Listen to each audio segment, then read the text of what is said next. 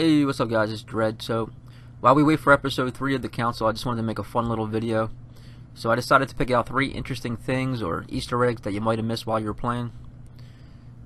If you've been playing, which you should be. The game is just full of references to popular art, mythology, history, just an array of other subjects. It includes interesting characters and then characters based on real life people. So I just picked out 3 of my favorite to talk about. Alright, so the first little Easter egg, and my favorite, I picked up when I was doing my research for the suspect videos that I've been doing. So in the prologue, you see the back a book called the Al-Azif, and if you Google Al-Azif, it takes you to the Wikipedia page for the Necronomicon.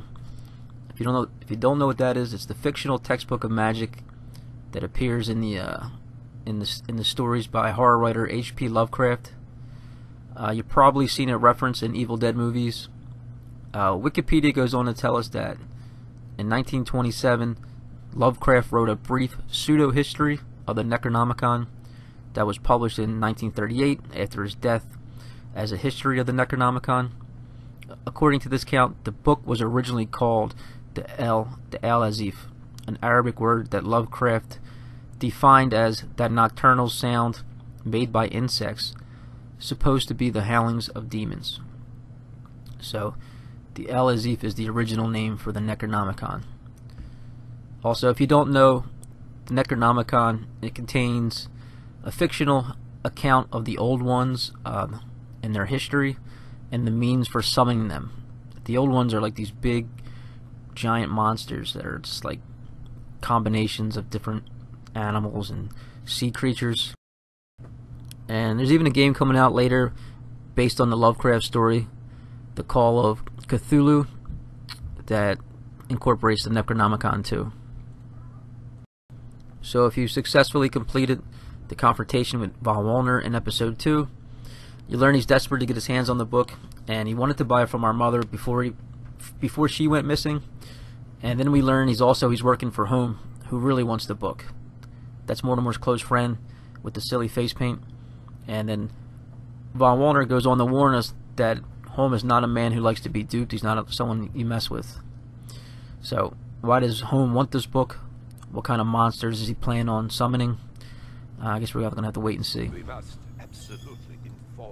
Alright, so the next one comes from episode 2.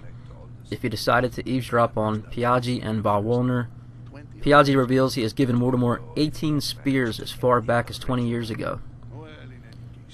Von Wallner believes by doing this he has doomed them all.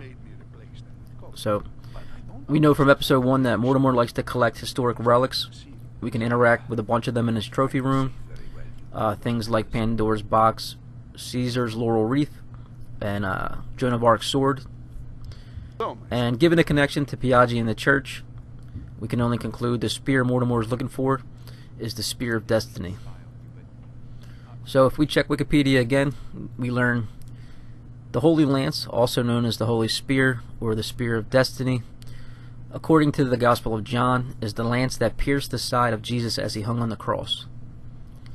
So if Holm is trying to find the Al-Azif, his friendly rival Mortimer is trying to find the Holy Lance. So we also found the Gospel of Judas in Mortimer's trophy room that I was talking about earlier. And then during that time, Louis remarks the contents of Judas's Gospel could undermine the foundations of Christianity. So there's another connection. Another connection to the crucifixion can be found in Mortimer's secret study, where we find 3 rusty nails about 20 centimeters long. Alright, so the last interesting thing I wanted to talk about was the short note we can find in Mortimer's secret study, apparently from his brother. It basically says their father is against his plans for Europe and that he should just give up. It also says he plans on coming to his conference on the island, and then he signs it G, not giving his full name. So that leaves us to wonder who his brother is and what the G stands for. So could the G stand for Gregory? Could it be Sir Gregory Home, the white-faced fellow I already talked about, who's already on the island? So we're going to have to wait till the next episode when they have the conference to find out that one. But another little Easter egg in Mortimer's study is a skeleton that you can find in the back. If you read the plaque, we learn more and more names Gustav. So, could this be a reference to his brother? Does the G stand for Gustav?